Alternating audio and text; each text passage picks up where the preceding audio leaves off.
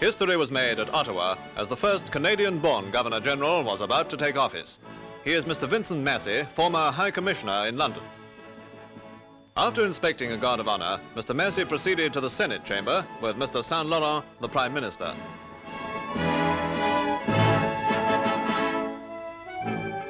After his appointment by the late King George VI had been read in English and in French, Mr Massey addressed all Canadians. To the Canadian people, may I say very humbly that I approach my task with a determination to do all in my power to serve my sovereign. And in so doing, I know I shall be serving Canada. Now, in the full ceremonial uniform of the Governor-General, first worn by Lord Tweedsmuir during his term of office in 1935, His Excellency performed his first official duty, the opening of the new session of the Federal Parliament.